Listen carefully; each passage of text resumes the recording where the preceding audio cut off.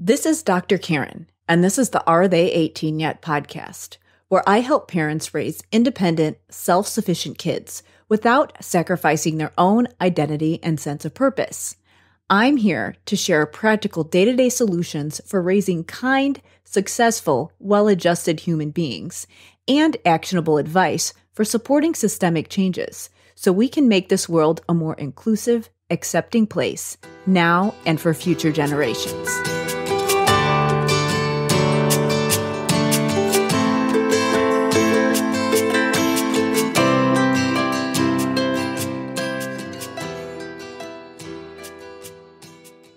Hey everybody, it's Dr. Karen, and this is episode 14 of the Are They 18 Yet podcast.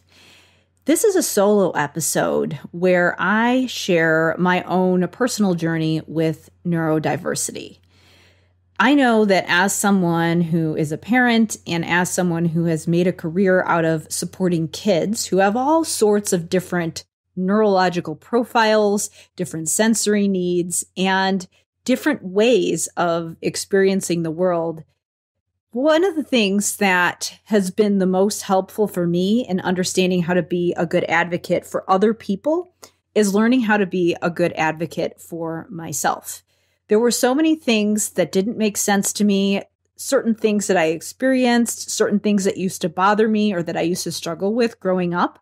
And knowing what I know now, I have a different understanding of what was happening when it comes to my own sensory needs, my needs as far as things that trigger me, things that are calming to me, things that help me perform at my best.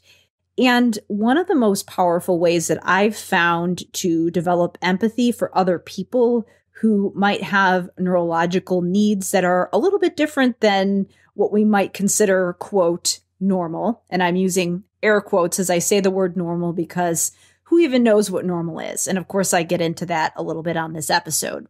But one of the most powerful things that I have found is experiencing this as not just somebody who is a therapist who is providing help and support for people who are trying to navigate this, but also to have experienced it on my own. So in this episode, I share my own personal journey, how I have been able to navigate my own sensory needs and find ways to compensate, find ways to advocate for myself, and also find activities that help me thrive. And I share a little bit about how I can use those insights and how you can use those insights to support yourself and the kids in your life.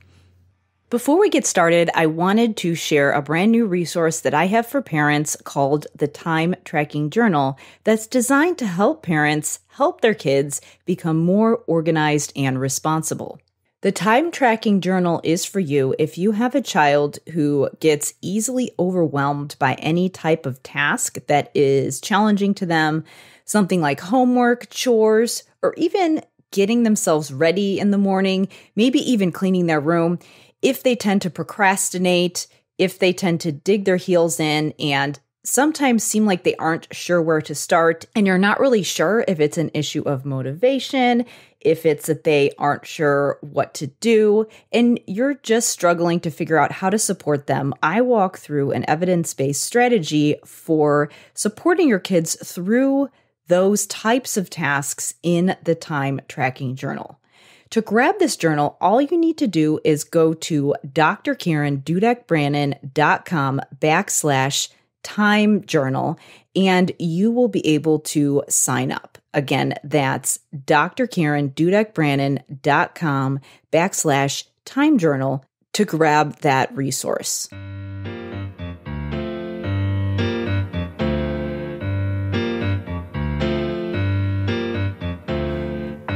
Hey everybody, it's Dr. Karen, and in this episode, I wanted to talk a little bit about neurodiversity, what it means, and my own personal journey surrounding it. So first, let's talk a little bit about a couple key terms that are going to help you to get a little bit of context. First, I wanted to define the term neurotypical. When we say someone is neurotypical, what that means is that that particular person has not been diagnosed with any condition that impacts their brain in any way. So they don't have some type of a medical diagnosis or disability that is thought to impact them neurologically. As I have learned more and more about neurodiversity, I've also pondered my own neurological status because in the past I have identified as a neurotypical person because I have not been given any specific diagnoses like autism or ADHD or dyslexia. But when I dig a little bit deeper and look at some of the characteristics of some of these conditions and, thinking about the fact that a lot of these conditions are a spectrum, whereas someone may or may not give you an official diagnosis, it doesn't necessarily mean that you don't have certain tendencies. And so really what it has been for me has been kind of a journey around, all right, what does normal mean? And does that even mean anything anymore? And is that something I should strive to be?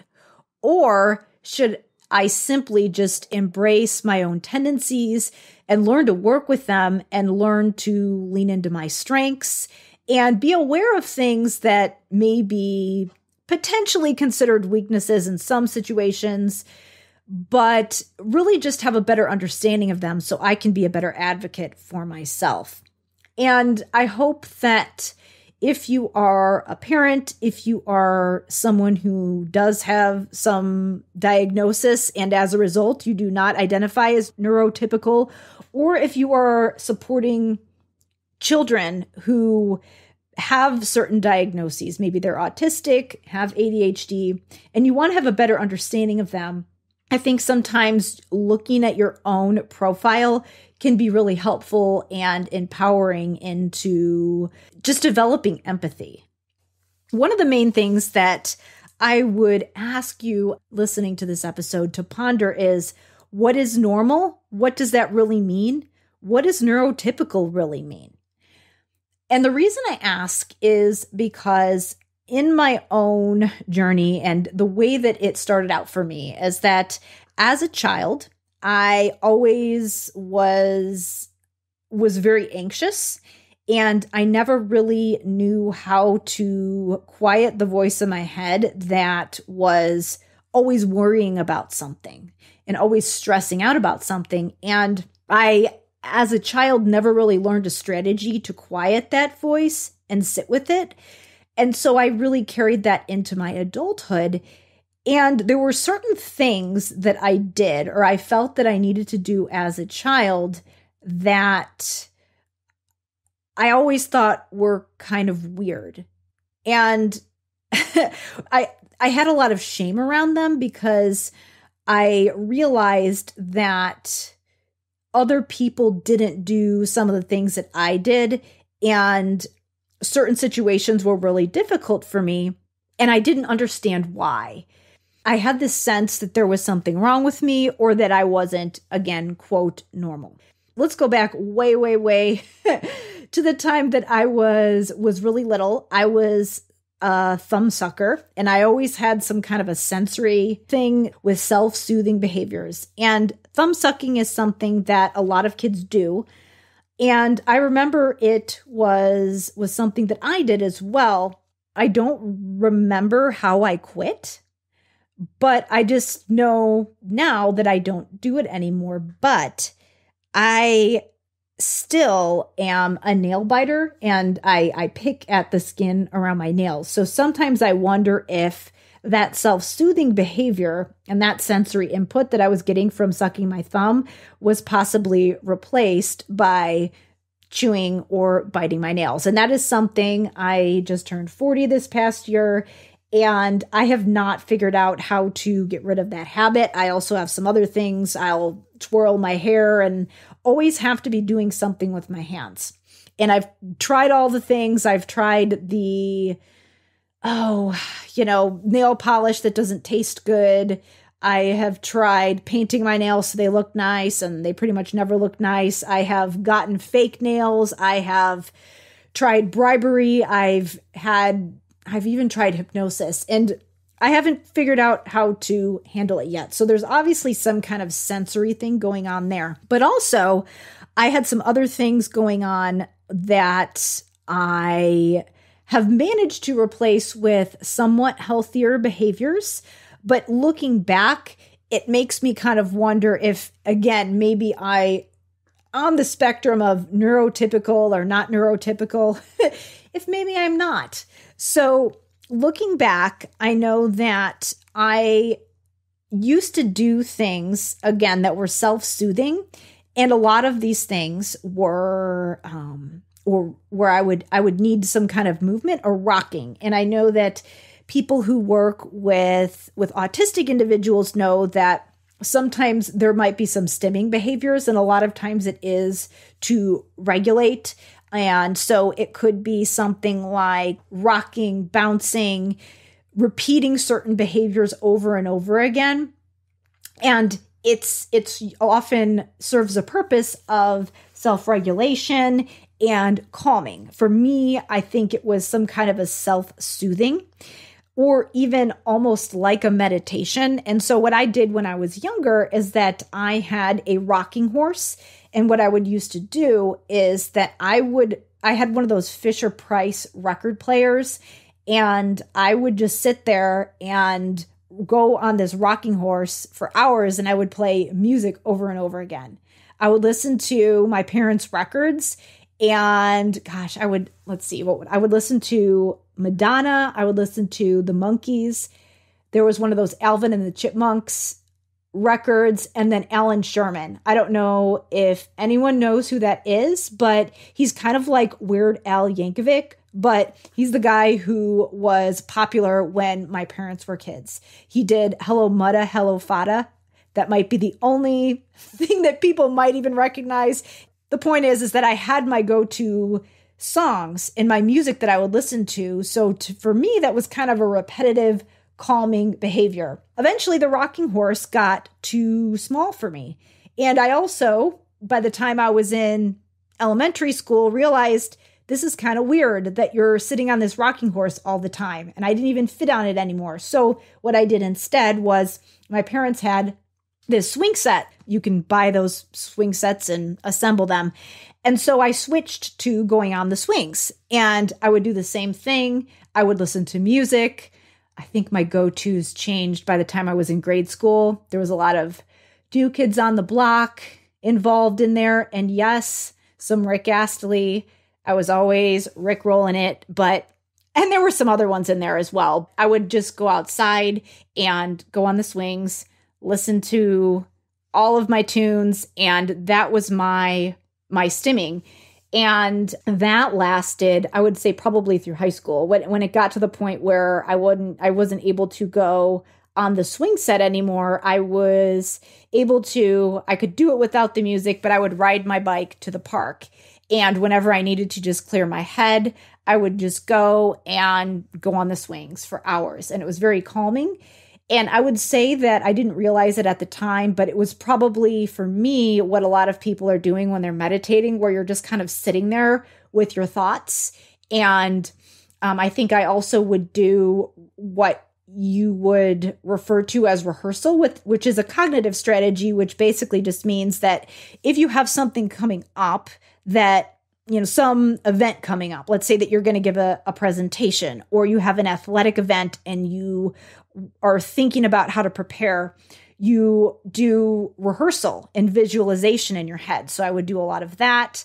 Sometimes I would think about things that happened in the past that were situations where maybe I didn't like how it went, and I would replay it in my mind and think about how I would have done it if I would have known what I know now. And I would kind of relive the moment over and over again and think about what I would have done differently and what I can do differently in the future. And I would just, again, think about a lot of different things.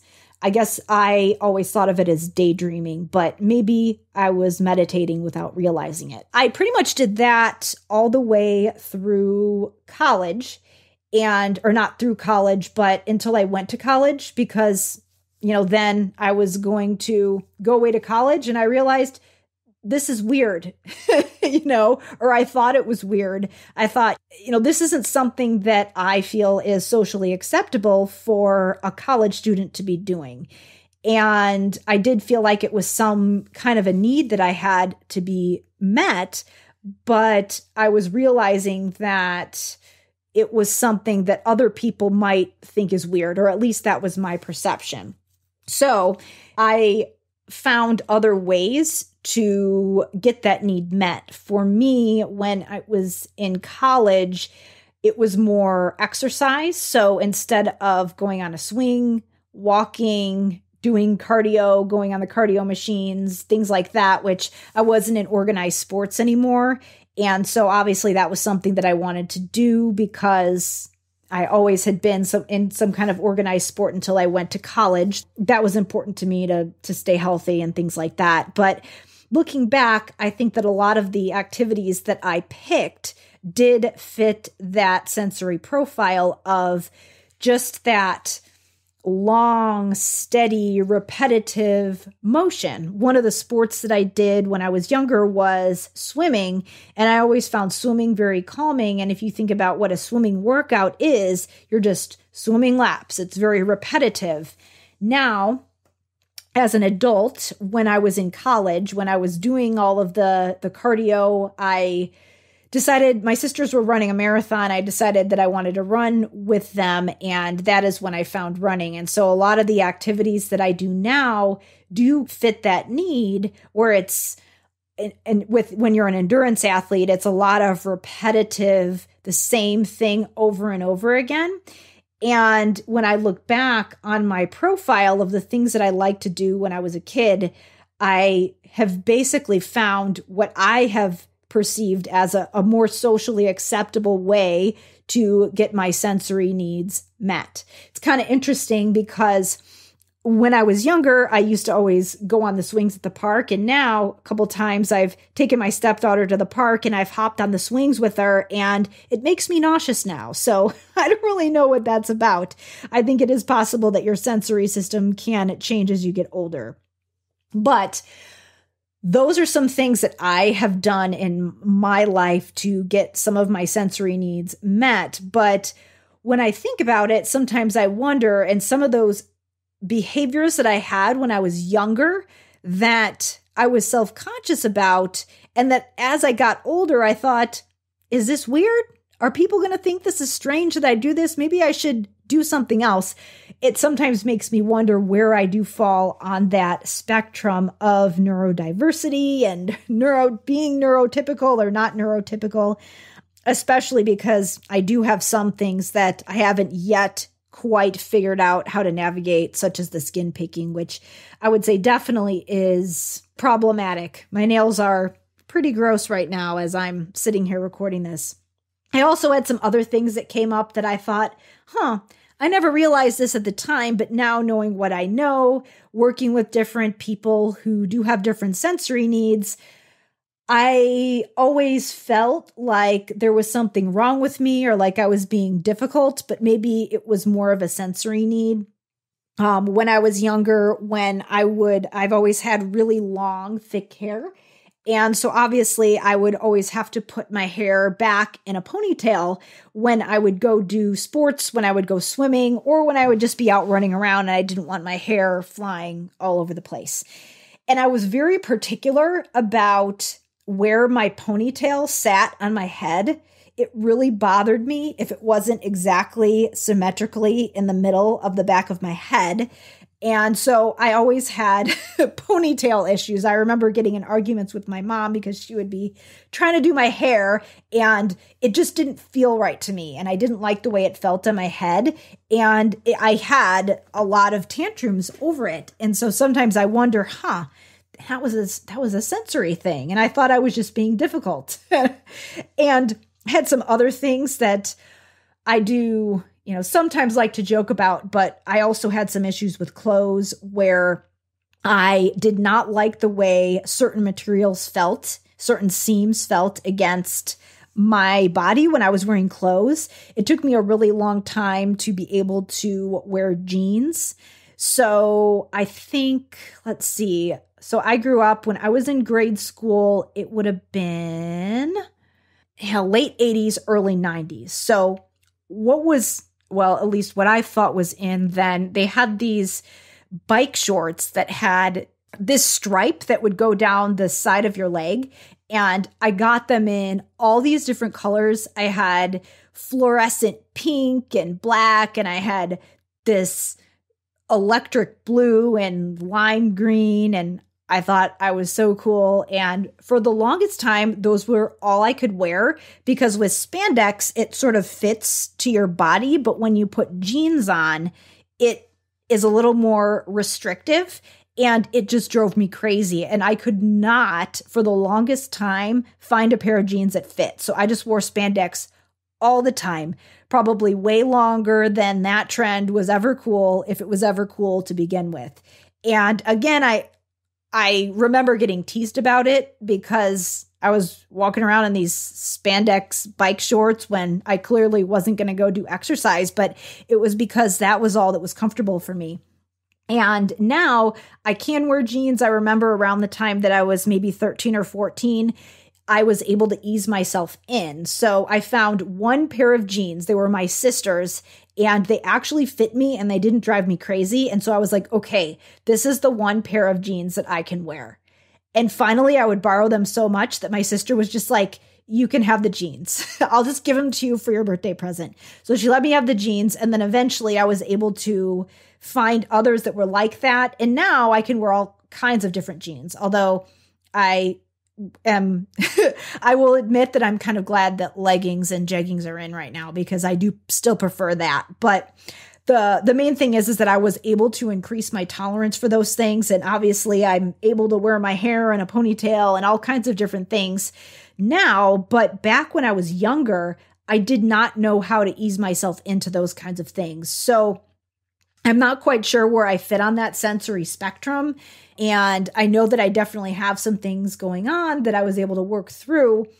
But I think the thing to take away is that, number one, if you do have things like that, or if you are working with kids who have different things that whenever you have them in a certain situation, they're just angry and agitated, I would encourage you to just look at the environment and see if there is anything that might be triggering to them, see if it might be some kind of a sensory issue, see if there might be something there that is causing them to feel dysregulated. Because I know that a lot of the situations where I personally had a hard time, it was because I did not feel regulated. And the sensory stuff was huge for me. So the kneading movement and needing to feel like whatever environment that I was in was not triggering to me. There are still certain things now that bother me. And as an adult, I'm able to usually modify my environment so that I know that I can get myself in a situation that is more comfortable. One example for me is that I don't like to sit around in wet, sweaty clothes. And especially when my pants are wet, like if you went and worked out and you're kind of standing around, I'm a runner. So there's a lot of events where you run the race, and a lot of times people are hanging out afterwards. And especially if it's in the summer, you get pretty sweaty. I live in Illinois, so it gets pretty hot during the summer months. And so if I am going to an event where I know that I'm going to be sitting around in clothes that are all wet and sticky and gross, that I just know that I need to pack dry clothes. So that might be something if you find yourself feeling cranky and agitated, or if you have a child who, whenever they get into a certain situation, just again, seems agitated, there could be some simple environmental things from a sensory standpoint that you can do in order to figure out how to make them feel better and make them feel less agitated. And a lot of times you can work with different professionals, like an occupational therapist, that can help you navigate these things. But you can really find out a lot on your own by just being aware of, you know what, in certain situations, I know that my child is just not regulated. And so we're just going to make these modifications so that everyone can enjoy themselves and have a good time in whatever situation we want to be in.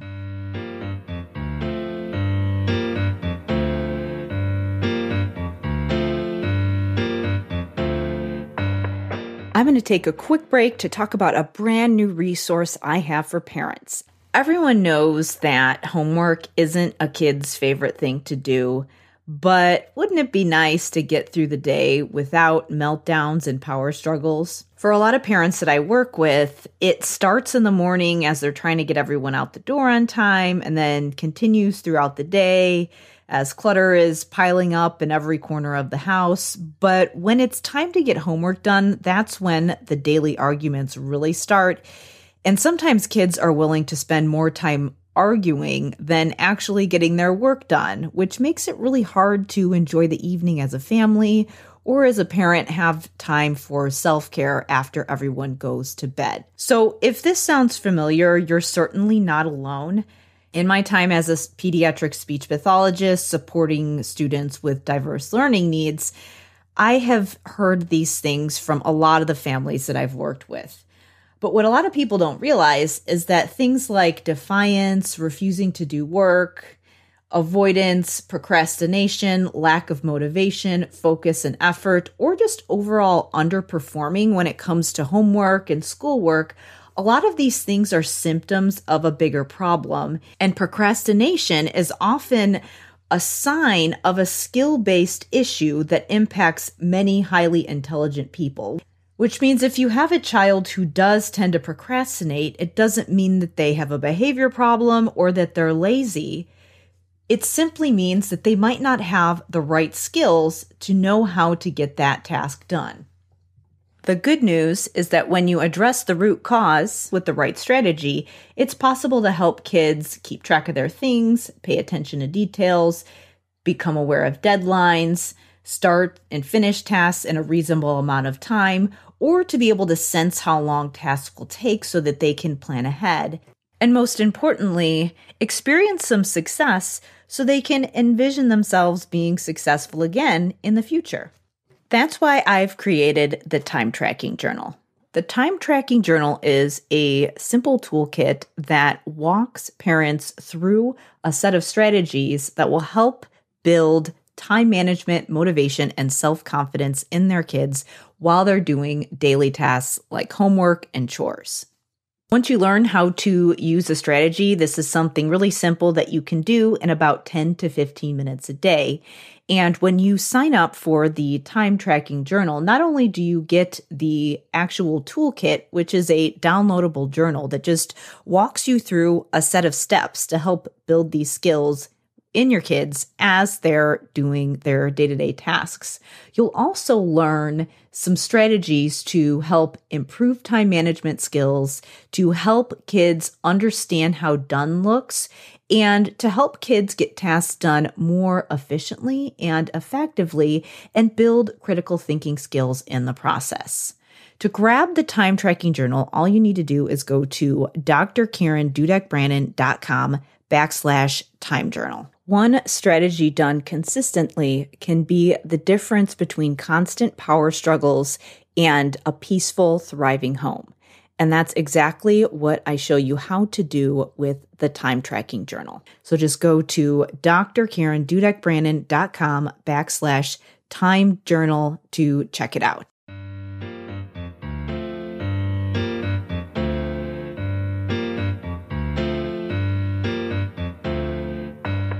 One area where I encourage parents to really be aware is if your child likes to be around a lot of people and noise, and if that is something that is energizing to them, or at least just neutral where they don't mind it, versus if they find it very dysregulating and triggering, and if they need some quiet calm. I know that I was someone, and I'm still someone who likes to have that calm, quiet time to myself and where I don't have to necessarily talk or engage with certain people. Obviously, there are certain people who I am able to be around more easily than others, like my husband and my own child. But again, just being aware of that can be really helpful for parents. So that's all of my sensory stuff. I had one other thing I wanted to share when it comes to my own profile before I wrap up here.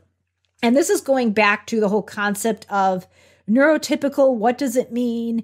And also why it's important to embrace neurodiversity. And it goes back to the question of what is normal? What does that even mean?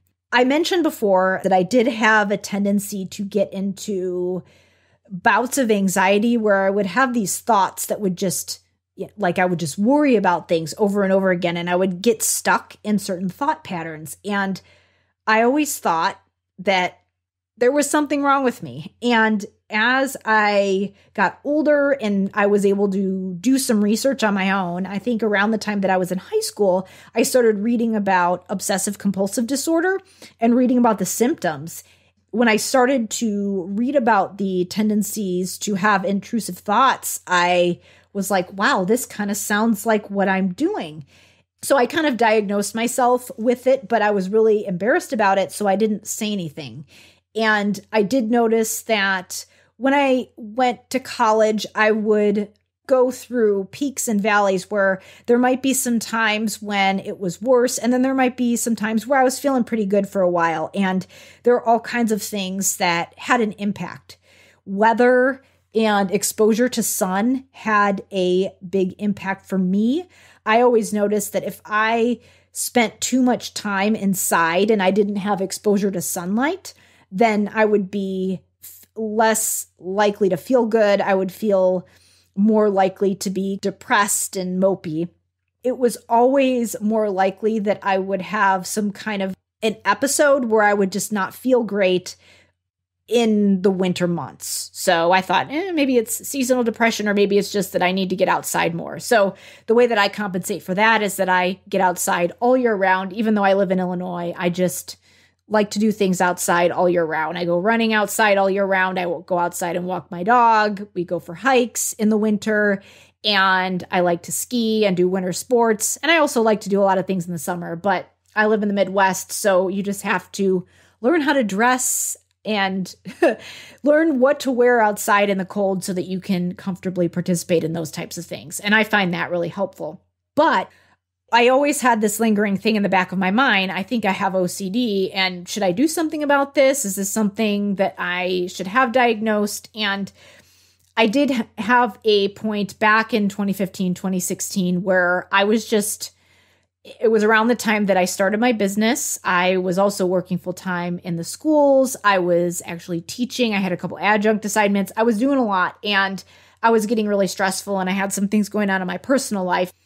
It all kind of added up, and that was around the time that I decided to seek out some biofeedback. And I will give some links in the show notes of this episode, but basically it's just a method where you use different methods of breathing to impact certain functions in your body. And I also did something that's known as neurofeedback that impacts your brainwave patterns. And I do want to have a future episode where I dive into what neurofeedback and biofeedback are, but it's kind of beyond the scope of this particular episode. I do plan on having some kind of an expert come on in the future to talk about those things, but I am just, for the purposes of this episode, I'll give you some links to, if you want to look further into either of those methods. The main thing, though, is that it was getting to the point that I thought I should seek outside help because I was having some physical symptoms. The main thing was that I was having a hard time falling asleep. I did have a lot of anxiety, and I was just not very happy. And I also was having some issues with circulation and was having Raynaud's syndrome, where you have poor circulation in your hands and your feet. a lot of times your hands and feet can turn blue. And I actually had a physical therapist that I was working with that was helping me with some running gait retraining that noticed that my feet were discolored. And he said, you know what, you should have this looked at just to make sure that there's not some kind of an autoimmune issue going on. And there wasn't. And they just basically said, maybe it's stress. And so that's what caused me to look into biofeedback and neurofeedback, because biofeedback is something that can help with Raynaud's if it's brought on by stress and not secondary to some other condition. So if you do have something like that and symptoms like that, definitely follow through with a healthcare practitioner to rule out autoimmune diseases and things like that, which I did. But throughout that process, because anxiety was involved, I did seek out some practitioners that specialized in managing anxiety and using different modalities in order to help regulate your brainwave patterns. And what I found about myself was that I actually, even though I had always identified as neurotypical, because I thought, oh, if you don't have an autism diagnosis, or if you haven't been diagnosed with ADHD, then that means you're neurotypical. And I also thought that because I didn't have blatant hyperactivity, that there was no way that I fell on the ADHD spectrum in any way. And that I didn't have any signs and symptoms just because I didn't fit the obvious signs and symptoms that we often see, which is just impulsive behaviors and things like that. I was always very quiet and subdued in school. So there was never anything that came up that would indicate I might fall anywhere on the spectrum of ADHD. But the practitioner that I went to see, who does neurofeedback, that really works with people on anxiety, works with a lot of people who have issues falling asleep because of stress. He did a very detailed assessment of me, and what he found was that I actually did come out clinically significant for anxiety, OCD tendencies, not obsessive compulsive disorder, did not diagnose me with that, but just that I had some tendencies, but also that I did come out clinically significant on one of the ADHD scales for ADHD that's associated with the limbic system. And basically what he found was that even though I didn't have blatant, obvious symptoms, like I, at the time I think I had just finished my doctoral dissertation, which required a lot of discipline and planning, and was able to finish that on my own. There were a lot of things where I was getting a ton of work done and potentially overfunctioning. And so I never thought, oh, I might come out clinically significant for something like this. But what he found was that what I was doing was that in order to get myself to focus, I was skipping over some of the brainwave patterns that are required for that relaxed, calm focus that you might need just day to day when you're just kind of going through your daily routine. And I was either asleep or I was in high beta, which basically means that those brain waves that you are in when you are in fight or flight. I was either asleep or I was full throttle. And I didn't know how to not have my foot on the gas constantly. And because of that, it was causing a lot of physical symptoms. And the thing is that I was doing that as a compensatory mechanism because it was either all on or all off. And I don't have any formal diagnosis as far as ADHD or autism or anything like that. But the thing to take away from this is that I actually was having a hard time focusing because I was not able to focus and get myself to sit and do work in a way that wasn't fight or flight mode. And because of that, I had to get myself into hyperfocus. And that is actually common in some people with ADHD. I know my husband has that tendency as well, where it's either you are all on or all off. You have nothing in the middle where there's any middle ground. While I was overcompensating and I was getting a lot done, and it didn't look to anyone outside like I was having any type of attention issues. Internally, because I was internalizing so much, it was causing a lot of physical symptoms. I could feel them. People couldn't necessarily see them. So I think as a practitioner and as a parent, if you have a child who does seem to be prone to anxiety, if you have a child who seems prone to be all in or all out on things, where it's like all or nothing, they're either not focused at all or they're hyper-focused. That's kind of how I was. And I was doing that as a compensatory mechanism because I wasn't able to find that balance between a healthy amount of focus. And that is something that I've worked on personally over the last couple of years. And I did have some treatment with that particular person so that I'm able to sleep and things like that and find more of a balance. I do definitely have those tendencies to hyperfocus where while someone like my husband, he will, if there's some kind of background noise, he's not able to work. And that happens with a lot of people who have ADHD. But on the other hand, what happens with me is that if I am focused on something, it's like I have tunnel vision and you can't get in, and something could be going on. The house could be on fire and I'm just sitting here working, and it can be a good thing, but it can also be a bad thing, especially when you forget to eat and shower and go to the bathroom and all those things. Not that I get into that state all the time, but that is certainly something that can happen where you just get in, or I would sometimes get into a state of just, I'm in such a flow that I get almost anxious when somebody asks me to put it down and go do something else. And if you have a child who's like that, who does tend to hyperfocus, where they have a hard time putting something down, it could be because of something that has to do with their neurological profile. And that is definitely something that you can prep for.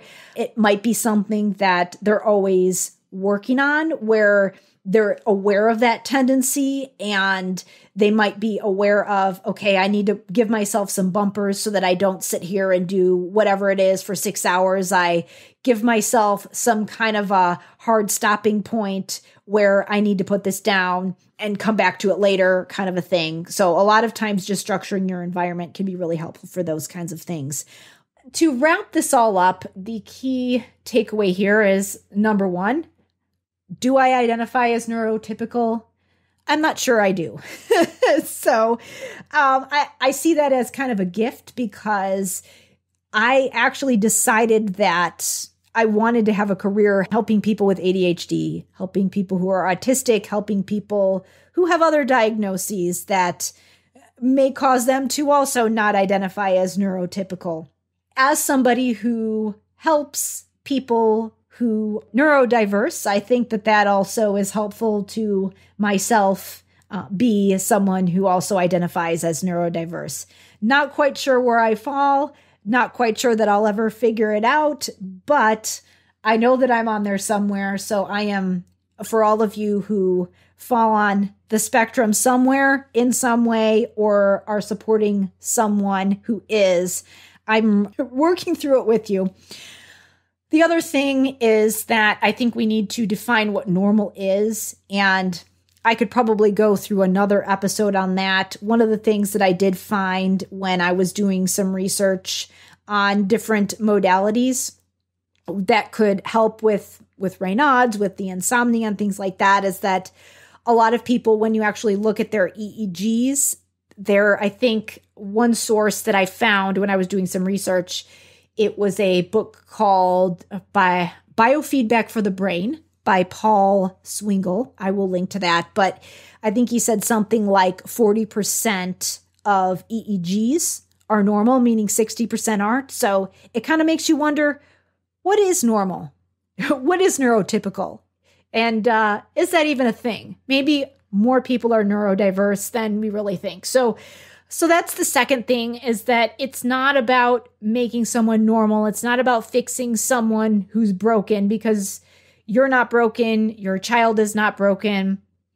It's just about understanding who you are, what you need, what your profile is, so that you can understand how to navigate the world in a way that allows you to feel empowered and successful in the situations that are important to you. So that's the second thing. And then the third thing I would say is just if you have someone that you're supporting, or if you are wanting to personally work through some of these things and you're just finding that certain situations are difficult, it's really important to understand what your triggers and tendencies might be, because that can be the key in just allowing yourself to structure your environment in a way that allows you to navigate the world more effectively. And the other thing is that I'm just curious how many other people might have some of these things that I did, different sensory things that they're working through, or if they notice their children doing different sensory things and wondering, what's going on here? And I think with those types of things, it's about finding activities that allow you to self-regulate and get your needs met in a way that is not, I hate to use the term appropriate and acceptable, because yes, we do want to consider cultural norms and things like that. And you don't want to do something that's really going to make it hard for you to be successful in a certain situation. But it's not all about just worrying what other people think. It can't be about that. It's more along the lines of, all right, how do I get my needs met and how do I be successful in this situation? And am I okay with people thinking that it's different, or am I okay asking for what I need and explaining that, hey, I need to go do this thing in order to be able to focus or do whatever I need to do, and just knowing how to ask for some of those things without feeling ashamed to do it. I think that's the other thing as well. And the more that you can understand where your kids fall, the better able you're going to be able to advocate for them and help them to learn to advocate for themselves. So that is my story on the sensory spectrum and the neurodiversity spectrum. And I hope that you found it helpful.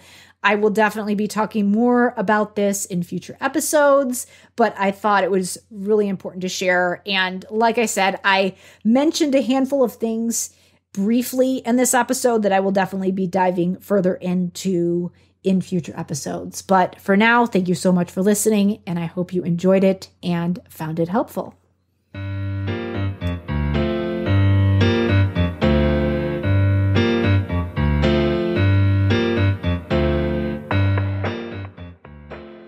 All right, this is a good place to wrap up, but I had just a couple housekeeping things before we end. First, don't forget to check out the time tracking journal if you want a tool to help you get through homework and chores with ease without nagging or bribes. If you struggle to get your kids to be independent with some of those day-to-day tasks that they may not like to do, but need to learn how to do in order to be independent people one day. And if you want to just have peace of mind that you're, number one, helping them build the skills now that they need to eventually be successful adults one day, and number two, a more immediate need to help you get through the day and retain your sanity at the same time. So to learn a simple set of strategies and get a simple tool that's going to help build the skills your kids need in order to be independent and organized and keep track of their assignments, just go to drkarendudek-brannan.com/time journal. Again, that's drkarendudek-brannan.com/time journal. Next, I wanted to remind you that it helps us so much if you leave us a 5-star rating and review on Apple. All you need to do is just search for Are They 18 Yet? And you can leave us a review. There's usually a big purple button that you have to click if you're on Apple that will allow you to leave a review. So that helps us to get the show in front of more people who need it. And also, I may give you a shout out on a later episode. I'm Dr. Karen, and you're listening to the Are They 18 Yet podcast. Thank you so much for listening, and I will see you in episode 15.